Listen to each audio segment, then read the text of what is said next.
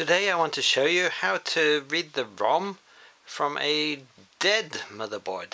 This is a 820-4924 MacBook Pro Retina 13-inch, and the board, as you can see, is one of these $25 boards from China where all the important chips have been yanked off, and it even has a huge hole drilled through the middle.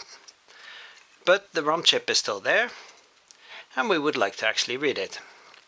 One way would be to solder it from the motherboard and place it in a special socket, and you connect the socket to your ROM reader and read it that way.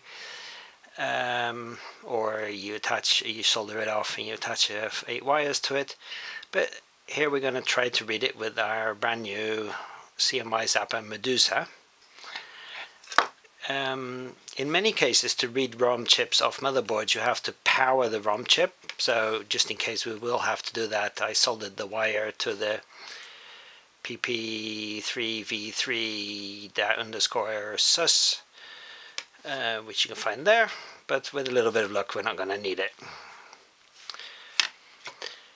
The Medusa plugs into the little connector here.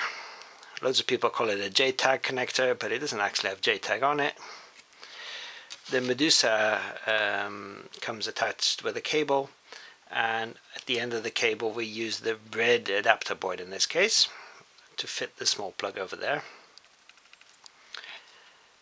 And the adapter board plugs in with the arrow towards the back of the Mac. So carefully plug it in. Oh! And I don't know if you can see, but the Medusa is already reading all sorts of stuff from the motherboard, so it looks like it's actually working. Let me zoom in to show you better what it is reading. So it's going to show all the data it can extract from the ROM. This is the ROM chip it sees in the motherboard, internal parameter, the serial number of the Mac, that's quite miraculous. Some more internal stuff. The production date of this motherboard, so it's pretty young.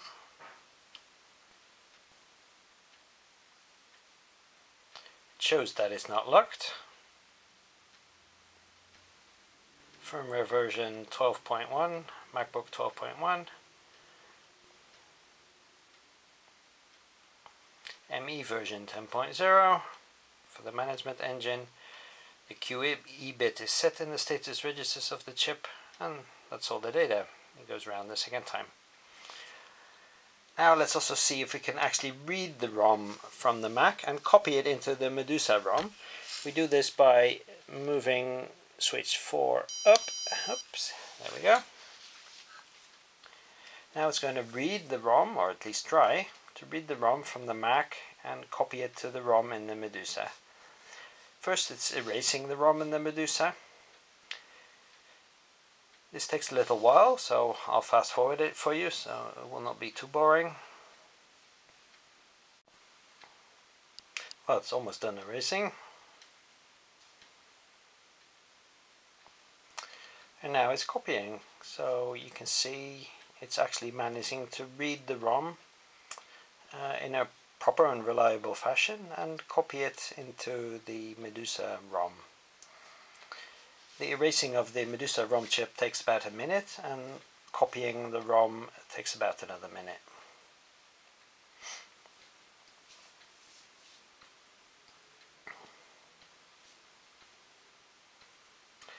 On the bottom right of the screen of the Medusa, it is showing a small extract of the data that it's copying.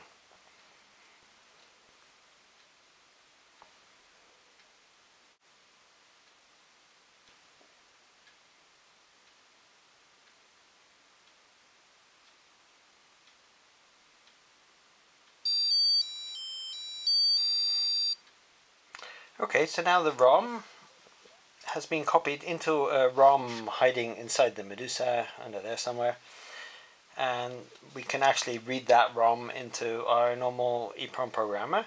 Let me show you how you connect it. And as you see, we did all this without the Mac board being powered, or the ROM chip being powered actually. Our little yellow wire is dangling out to nowhere. Let me show you how you would connect it to an EEPROM programmer. First we disconnect it from the board, we remove our little red adapter, we actually disconnect the USB power, and we plug the cable into the auxiliary ports on the Medusa, which is there, and we plug it into our little DIL adapter, which will just fit like a little DIL chip into your regular 0 insertion 4 socket of any old programmer. And this is how you would use it without the Medusa being fired up, and the settings would be irrelevant. Thank you for watching this little demonstration of the CMIzapper Medusa, a very practical tool for reading and writing Macintosh ROMs.